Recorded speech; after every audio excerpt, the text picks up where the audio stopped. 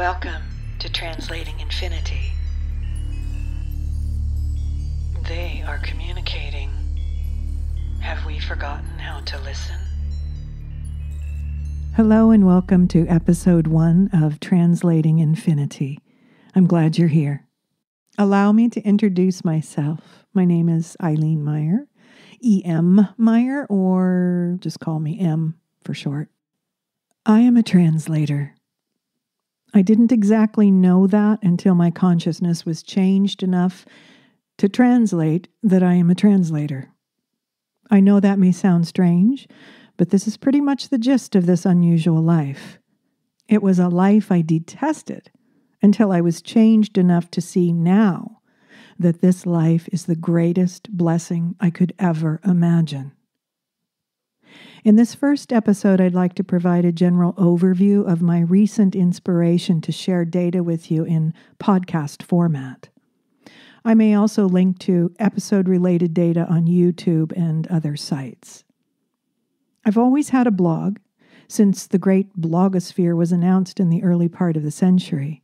But over the last year, I've gotten the nudge to depart from the written word as my primary mode of sharing. However, with that said, I shared a ton of translated data from the field on a variety of blogs, and it's timeless guidance for how things would be changing, and how humanity was entering a very special window or intersection in time-space, whereby we would have a great deal of opportunity and support to remember who we are. We are in this intersection now. I considered writing another book, but books and the language we use to write them, for me, it's never been a big enough container for the poetic, timeless, thick nature of what arrives in my changed brain, my awakened brain, that which I translate and share with you. Oh, and just so we're clear, this shift occurred over decades, an arc of evolution through ET, non-human intelligence contact, also Kundalini, and much more. Believe me, we'll get into all that, but there's something you need to know now. I was asked to share with you what they shared with me. But remember, they don't use words. Over the years, I've used words to translate with my limited vocabulary. But this is no longer enough. They are helping to change us by initially triggering us, revealing to us by awakening that which has been suppressed. There are stages of this, and it feels foreign and odd and crazy at first. But eventually this leads to witnessing and demonstrating our power and gifts, so that it becomes real to us again. It's a bit of a catch-22 situation. More than likely, what I share will frustrate many of you because you've only been trained to use your linear thinking mind, for the most part. We've essentially been imprisoned inside this tiny bandwidth or incomplete equation for what we have named life. You're used to receiving all of your orientation to life in this limited way. And by limited, I am simply saying that for centuries we were unaware of these technologies until some of us dreamed or experienced directly other ways of being. And it is these others that visit, I have learned, that have been ambassadors of sorts, aspects of our own consciousness that come to wake us up, to remind us of this extraordinary opportunity to restore our natural state. I am completely unattached to how you receive any of this. If I have 3 listeners or 3 million, these are not important identifiers to me as to the value of what I share. If this isn't for you, I promise you I will not take it personally, and I encourage you to find what does resonate with you. In these times, it's more important that you be engaged with moving forward now, with what you love, and in the creative ways that excite you, rather than digging your heels in and arguing with perceived enemies out there. While I will set myself up with a donation button to help me cover costs, I am not interested in generating a brand, a slick website, and a fat revenue stream with this project. This is part of the demonstration for a new paradigm. I am sustained by grace, not the system we are leaving behind. I am entrained to light, to love. I am tethered to the divine, none of which fits into organized religion, by the way. But hey, I still find myself searching for the words that most closely resonate with their vibrational origins. No words suffice for this level of love that every one of us can access within our own being. It's about music, frequency, and attunement to our original source. So you are invited into my world now. I lived, or rather survived, in that old world the best I could. Sitting next to you on planes and trains, shopping near you in the grocery store, playing on the beach, even sitting in the next cubicle over. While I watched most of you adapt to that world far better than I seemed to have a different trajectory. I had visitors. I didn't know back then that there was a plan. I felt like two different people. It was touch and go on several occasions, but when I decided I needed to be fully authentic, no more hiding what I knew to be true, things changed big time. Listen, I know you did your best in that world too, but it's done. Even if we can still see remnants of the old world in our peripheral vision, and what that looks like as people defend their positions and identities that they are attached to in their old way of being, it need not pull us back in. We are building a different trajectory. I'd like to view this podcast as one experiencer inviting you into her library, pouring you a cup of coffee or tea and sharing what she has learned. And then I'd like to hear from you if you are so inspired. Are you being changed too? How are you changing? Are you feeling the joy yet? What is the resonant data that comes through you? This is what I would have loved back in the day when I had no other human to talk to about these things. So whether you consider yourself an experiencer or not, it makes no difference to me. I've told many people that I think we're all experiencers. It's just that I notice for some people the conditioning is heavier. Their experiences are more like fleeting lucidity, glimpses of infinity here and there. And then unconsciously, many are pulled back into old patterns, addictions, and routines. It's why I'm studying addiction now, because I believe that most of humanity is addicted or enabling others to stay in the addiction to the substances and behaviors that keep us small. The fear of the unknown has kept us here. Yet for those of us left utterly transformed by these otherworldly events, refusing to go back to the smaller way of being and wanting to understand what is happening to us, well, we need to be talking with each other now. And for everyone else, if you are drawn to this, there is good reason for it. And if you just want to listen in, my heart is overjoyed that you would visit my library too. So on the launch of my first episode, I can't say that I have a crystal clear outline for any of what follows. I have the visions in my third eye. I have knowing in my heart. But these days, I'm pretty comfortable allowing the non-linear serendipity of it all. It's the way it works in this new world. I've had enough evidence over my lifetime that this is our natural state anyway. I won't have a schedule for when these episodes drop. They will appear when they appear. So please subscribe on your favorite podcast app to receive these notifications.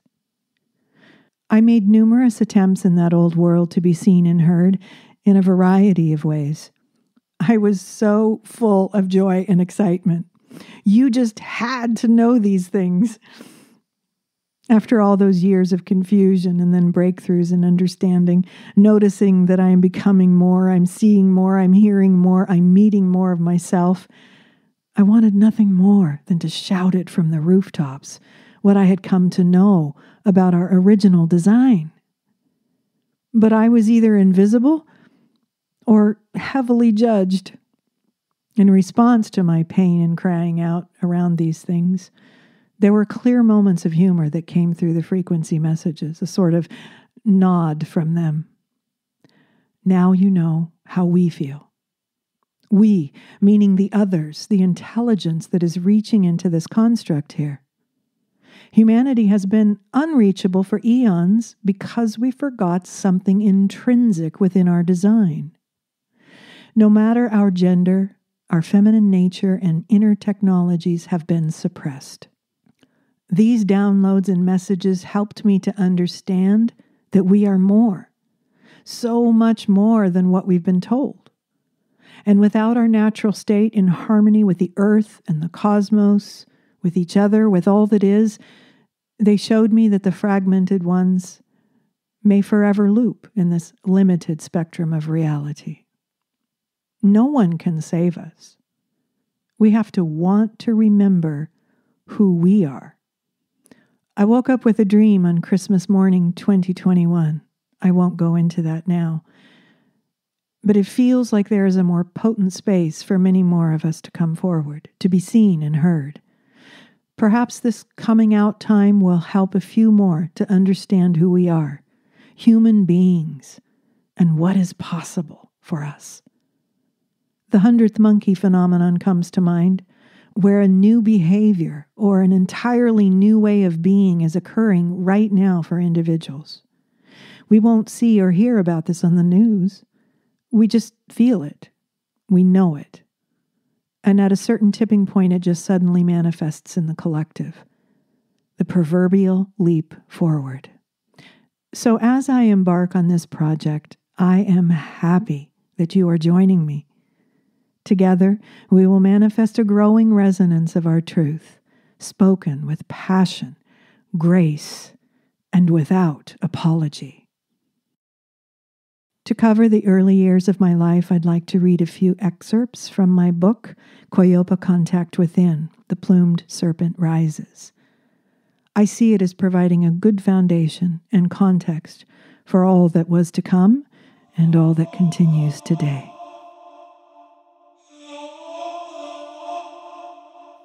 From Chapter 1, Bridging from Mechanics to Resonance. They were just as normal to me as my bucket, my shovel, and my sand-filled shorts. We would converse for hours in the sandbox on the north side of the house about things I couldn't have known or spoken of as a child. Sometimes I recall talking out loud, but mostly I just knew what they were sharing or communing with me via the feelings, tones, and moving pictures that played in my mind's eye. Everything was fine and dandy until I told my mom how much I loved the tall blue and gold people. They were bright, and they looked a little like the pictures of angels I'd seen depicted in books and on TV. Soft, wispy shapes of light. They did not have wings, yet to me they were my angel family, who visited me in the sandbox, in my bedroom at night, and down by the creek, where I merged with the trees, the birds, and the pollywogs. I was still an innocent who had not yet disconnected from her natural state. In this vivid reality, I had many delightful friends, including 3 beautiful horses that followed me everywhere, to the grocery store, when I walked to school, and even on our family vacations. I remember feeling safe and comforted by their presence, imaginary or not. My mother wasn't comforted by any of it. It took a long time to adjust to living in the world. Actually, I'm not sure I've ever fully achieved that. The little blonde tomboy in her wild imagination was tolerated for a while, but soon I was being asked by my parents and schoolmates to stop with the crazy stories. So I did, but only after my loving otherworldly friends did their best to explain. I was informed through their distinct spheres of harmonic messages that my imagination and my ability to perceive them would be leaving me for a while. I remember crying for many nights until I simply grew tired of being sad. Yet I remained in full trust that one day I would reconnect with them, my real family, again. Alas, it seems that as my body grew bigger, the sound and creative expression of my spirit grew much, much smaller, inaudible and invisible, you might say. Conditioning does that. Thankfully, in my early teen years, this intelligence returned. However, it was a bittersweet reunion. During the visits, I felt a polarizing joy and enormous pain all at once. In the cosmic direction, I was in the full embrace of pure vibratory love, and it felt like it was the source of all reaching out to know me. However, in the worldly direction, that is my everyday life with everyday responsibilities, I was now hyper-aware of the growing contrast this generated within my conditioned psyche. It turns out it's quite difficult to keep up with 3D protocols following the direct and felt experience of a near unbearable level of cosmic love in the body. It had to remain a secret, though, because that was crazy talk in the world out there. It also presented a fascinating conundrum to me. The spiritual community not only seemed to have no interest, no matter the religion or belief system, but the subject also clearly made them uncomfortable and sometimes even angry to hear of it. It seems there was no one in my life at the time or for decades to come who could relate to me or simply support me in reconciling everyday life to these epic doses of love. And now I'm going to skip ahead to an excerpt in Chapter 2, What Do I Know? Feeling My Way Through Life. As an innocent child, I applied resonance as a natural way to connect with my angel friends and to always know what I needed to know. It was easy. Like most, in the first few years of my life, my family and community granted me permission to be a child, essentially freeing me to engage with my fantastical imagination. As I grew older, I was told by virtually everyone that it was the wrong way and that it wouldn't work in the world. Later, I would develop learning disabilities, a speech impediment, and experience indescribable fears of being seen or spoken to. I was confused and off balance most of the time, but I did my best to figure out the bizarre rules of the game here. In school and related social activities, all I wanted was to be invisible and blend into the plain beige background of life. One thing that I am sure of is that I don't really know anything here in the world. Finally, in my 5th decade of life, I understand the wisdom of this detached way of being now. It seemed that my entire life followed a certain natural modus operandi that was founded in don't get too attached to anything here, stay neutral, and tune into the truth that permeates all. I know that this may sound nebulous, but it was an inner guideline that always made perfect sense to me. Thankfully, I'm still here. What I mean by that is I'm not dead or institutionalized like I know other peak experiencers like me, might be. My anchor was to always stay with the frequency throughout these transformational episodes. Don't think, trust the feeling of love. This was the constant, the one message that was communicated every time by the intelligence as it swirled with light, sound, passion, and conviction throughout my body. I would have gone mad without that all-important message, as it seemed there was no stopping this preordained evolutionary program. While I didn't get the advance memo for this universal course, the frequency spoke to me every time. I was remembering how to hear and comprehend this language that danced and sang to me from within. Apparently, word got out that I was open. The peak experiences throughout my life involved angels, ETs, archetypes, animal spirits, fairies, and more. Still, I found that meeting all these colorful characters along the way was not a destination, but rather part of a journey one that prepared me to meet the ultimate, the greater self that knew its source. Still, this clarity or whole view became more fleeting and sporadic over the years. Mostly, it would make for a very challenging life of repeating cycles of expansion and contraction. I would remember and forget, remember and forget. These other forms of intelligence showed up to help through the songs or language of the heart. It was glorious and life-enhancing. Still, the more they showed up, the more different or abnormal I became. Growing up, and even into my adult years, I was always so amazed and even envious of others who were masters of the left brain. They seemed to have it all. The world was their oyster, as they say. I watched them easily fit into the program of learning, retaining, synthesizing, regurgitating, and perpetuating words that wrapped ideas and concepts into perfect little end products. We were all taught how to generate consumables or services that were highly valued within the program and in turn perpetuated our given existence.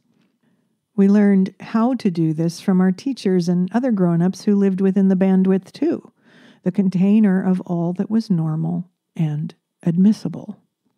I was especially in awe of those who could carve out a sense of happiness and fulfillment within the bandwidth. Believe me, they were far more popular at parties than I. Alas, the world and all of its valued knowledge and relative data have remained tiring and even foreign to me throughout my life. Conversely, I was not only boring to those who were oriented to the left-brain stuff of the world, I noticed that I was barely visible, living in the misty fringes of normal, like a feminine ghost in the machine. And that was okay. Preferable, actually. And skipping ahead a bit in the same chapter. There were more visitations, tonal happenings, and downloaded teachings from the presence throughout high school. They continued to feed a growing cognitive dissonance and anxiety within me. It made me feel even more socially awkward and withdrawn from the normal behavior and activities of my teenaged peers. Some of my clearest contact memories during this time had to do with waking up in the night and realizing that I was floating about 4 feet above my bed. The light form stood at the foot and side of me as my bed was pushed up against a corner of my room. Sometimes they would fill the whole room, max capacity, as if this were the interdimensional hotspot to be. One notable perception on my part was that another me stood with them, and I was perfectly aware and on board with the purpose of these visits. When I, the human girl, would wake up into the realization that I was hovering above my bed, surrounded by a room full of non-human light forms, it was as if my local awareness was the last one to arrive to a party that had been going on for hours. At this point, the downloading into my heart, brain, body would initiate what I needed to know for the present time as well as into my future. As desperately as I had wanted to share what was happening to me, and more importantly, what I was learning or remembering, I discovered that it was quite hazardous for me to enter the explain drain mode in my numerous attempts to describe these orientations with parents and friends. It disempowered me and zapped my life force energy, leaving me susceptible to low self-esteem, illness, and depression. In other words, when I adapted too far into the smaller mental spectrum in order to appear and communicate normally, I would compromise my own health and energetic balance. Additionally, I recall developing a ridiculous over-the-top terror with speech. Communicating in empty words and memorized concepts was foreign and extremely difficult for me.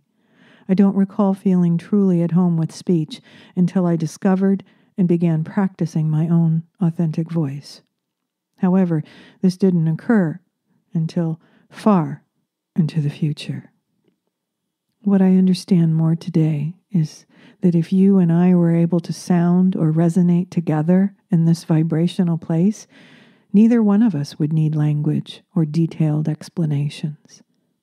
Little did I know that this would be the entire theme of my life, having an actual felt experience and then obsessively trying to find a resonant match for it in the world, be they analogies, metaphors, or simply words in a book that I could point to. I was desperate to find the right language to share with others. Ultimately, my life quest was born. I felt that people needed to know that this huge love is what all of human consciousness is connected to, a lost or missing piece that is longed for unconsciously that, when suppressed or denied, can perpetuate endless conflict, addictions, and countless misunderstandings. But no one, and I mean no one, was interested in what I was passionately and privately engaged in. This lack of mirroring or validation in the upside-down world made me crazy. Soon I felt ashamed of being this strange young girl that people were either afraid of or made fun of, or both. I literally had no one to inform me that I had value, and there was no outer appreciation for me for just being me. I clearly see how this leads to an escalation of inauthentic masking or ways of being in order to survive and feel loved in the world.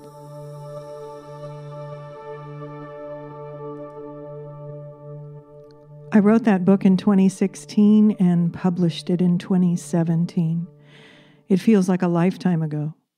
While it has been a difficult life for myself and certainly others like me, I have no complaints. We were derailed from that old world, and yet we are still here. We've had to face our greatest fears, our deepest fears, around how to live and thrive on the earth again, with the earth, with integrity. So many paradoxes, the conundrums that challenged us every step of the way, and still do, but it's not as heavy a load as it once was. It was all to bring us to this now moment. And for all those who are still listening at this point in the episode, thank you. I know you wouldn't be hearing these words unless you found resonance, a familiarity in my voice and words. So I congratulate you for your courage, your gifts, and your willingness to fully be here as we all go off script and trust this divine inner resonance to guide us forward into the home frequency again. I'm not here to figure everything out from the foundation of a polarized world, to explain things in the words and the ways that the ego expects. I'm just here to share my piece of this grand puzzle through my own changes in consciousness and direct experience. It's all about preferences now. I know what I prefer in any given moment. I'm clear. But that doesn't give me the right to judge others when they exercise their preferences in other directions that I have no interest in. My greatest hope is that many more will come forward in these times to share what they discovered on their own unique journeys beyond the construct. These are our lives. We don't have to fit into popular narratives or even alternative narratives. We lift each other up and give one another permission to translate infinity, source, in the ways that give us joy. And from here, we build resonance and community in love.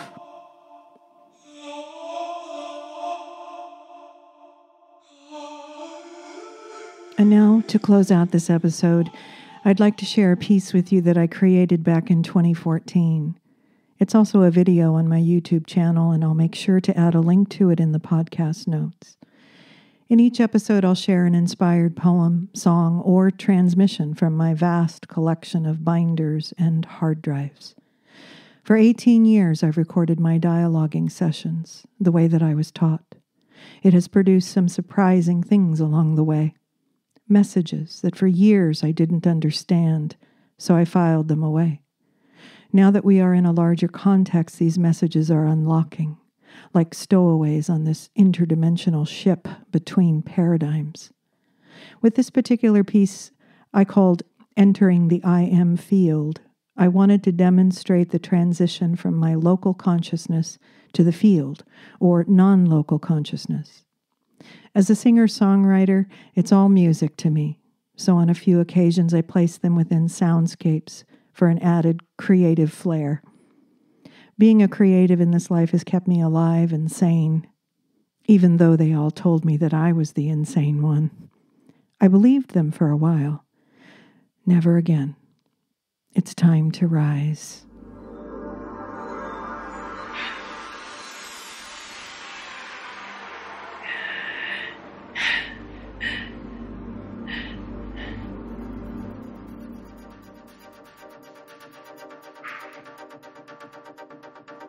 It started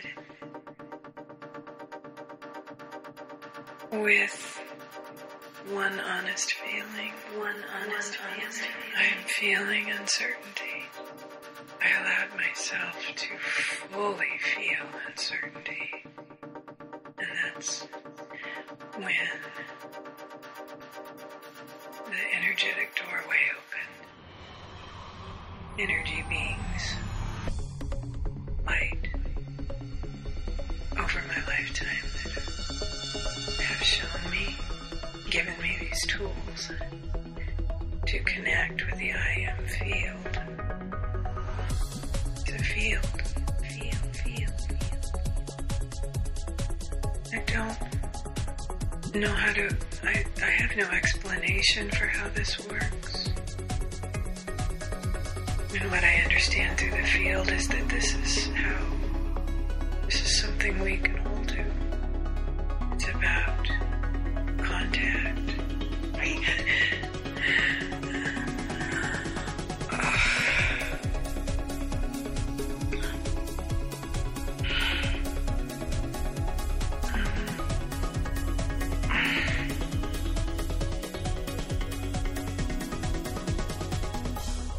I'm not going to be able to talk as me for very much longer because the energy is changing.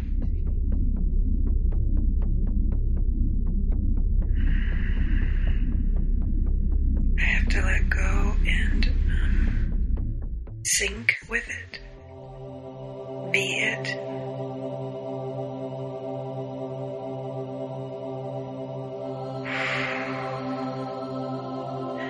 I want to feel that oneness,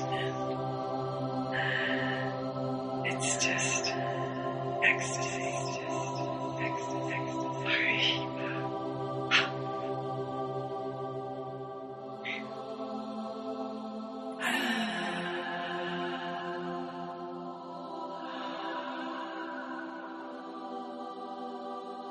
It is I.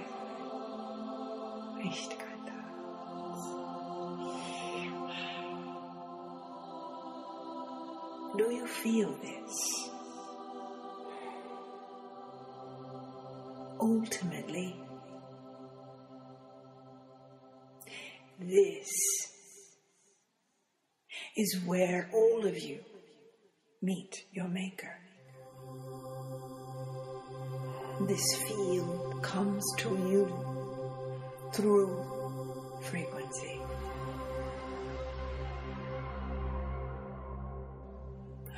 We are present now as consciousness, one with the I am field, to assist you in diving in, to reclaim the truth of your identity. Once this is reclaimed, healing and recovery takes place. This is not a mental process. Understand this. This is all-consuming feeling, actually vibrating in this love, in a level of love that you have only been able to imagine, to project how it must be or must feel based on what you have known from the past. It is understood that this is how you operate within fragmented consciousness, and there is opportunity now to shift and to change, to accept this, be this, and operate from this. Some will feel that it is a new foundation. Of course, it feels new, and yet it is not new. It is what has always been and always will be. Love, love, love, love. It is important that each and every individual forgive the self. Let go of self-judgment in any way, shape, or form. Stand back and realize that you have been operating within a very, very limited bandwidth of understanding, with very little stretching room and flexibility. And you have adapted to this, and you have created from this.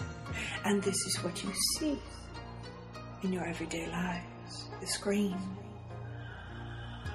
that you view your creations upon.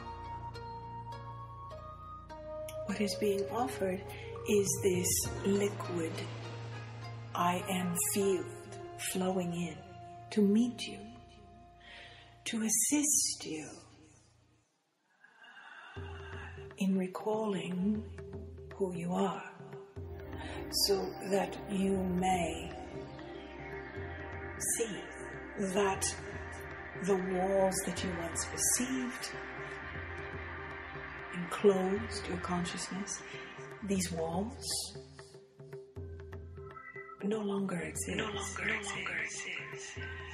Collectively, you continue to perpetuate and to create these outer world scenarios, close to home and far away. Once this immersion, full immersion into your universal identity occurs, your outer world experience and reality will rapidly transform.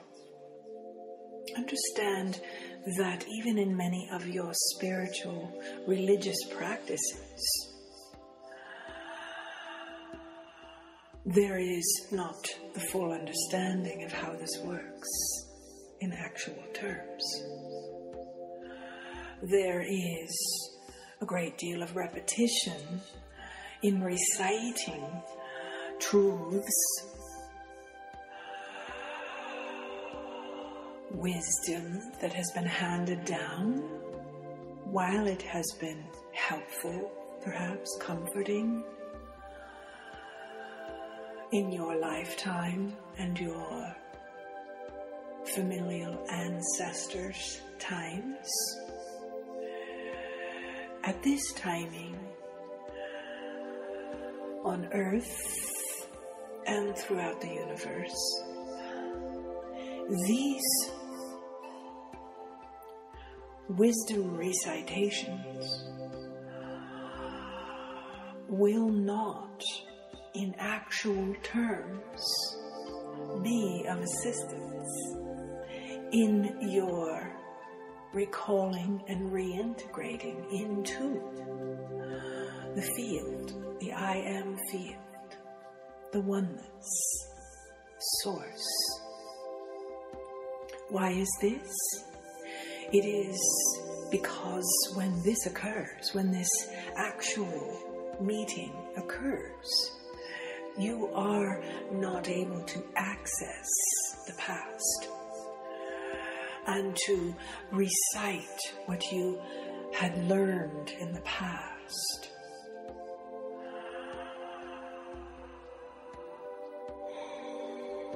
For you are in the now, truly, when this occurs. And what is present in the now moment is your pure awareness, heart consciousness, feeling all, gradual at first, yet the introduction to feeling all, that you truly are as a light being in form. We will state honestly that this is challenging for most of you to meet yourself with a capital S. Soul, source, a greater bandwidth of vibration. It takes practice at this juncture to adapt to these frequencies.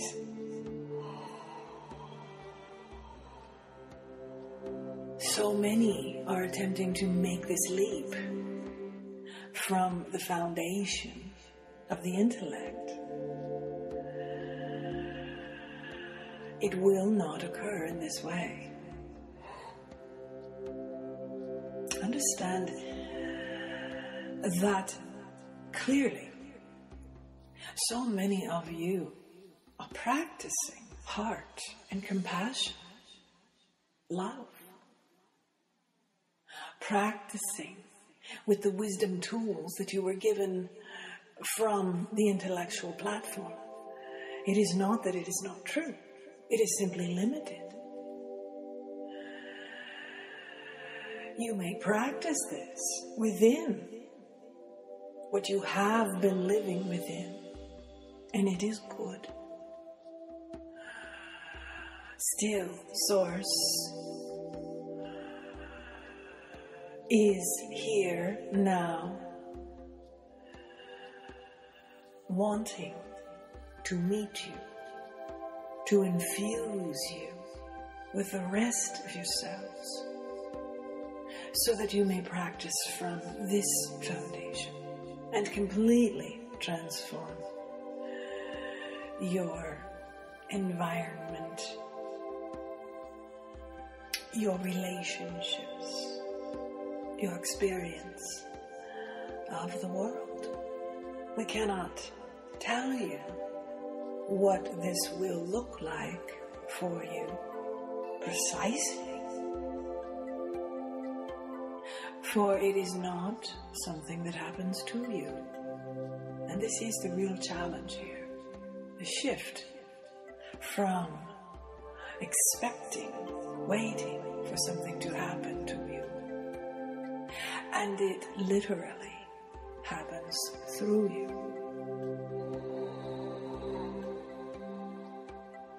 Many of you speak of present moment and now moment. And you have great intellectual understanding of this. And this is good. And yet, in actual terms, when present moment, I am field meets with you, there is a reaction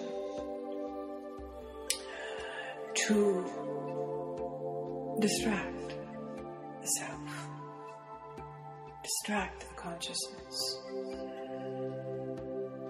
than to stay and to feel and embrace what is occurring in the heart.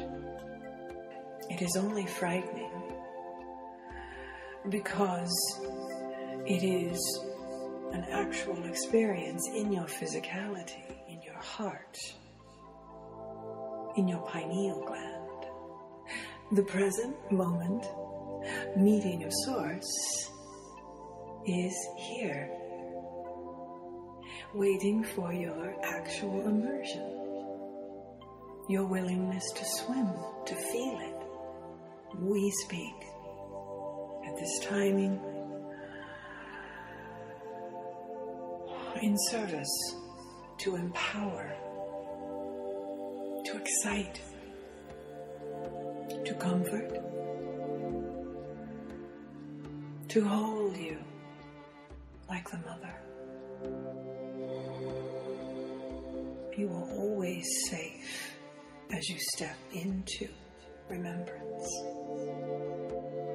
It is always safe.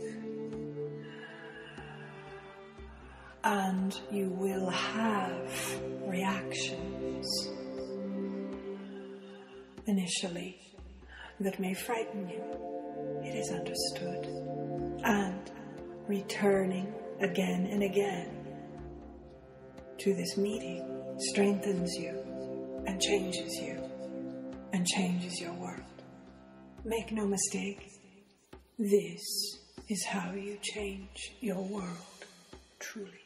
Everything else is a distraction. Do you hear this? Everything is a distraction. This is where you recall your greater being, your greater self, and all of your capacities, your gifts that you have perhaps only had an inkling of in the past. The clarity that comes from these meetings with Source, here, now, will feed you and provide for you all that you need to express it into your outer world and outer relationships. This is your spiritual work, simply showing up and being willing to let go of stories and identities that no longer serve you, that do not match the frequency that you truly are. The oneness wanted to know how this would work, to go from extraordinarily small and dense to remembering the truth of who you are and all that you are connected to. Be gentle with yourselves. Understand that it is extraordinarily simple. All of the pain and misunderstandings and confusion comes from the egoic level, creating drama and distraction to what is, to what simply is. Truly reflect on this, for it is the simple truth. Thank you for listening now and for feeling.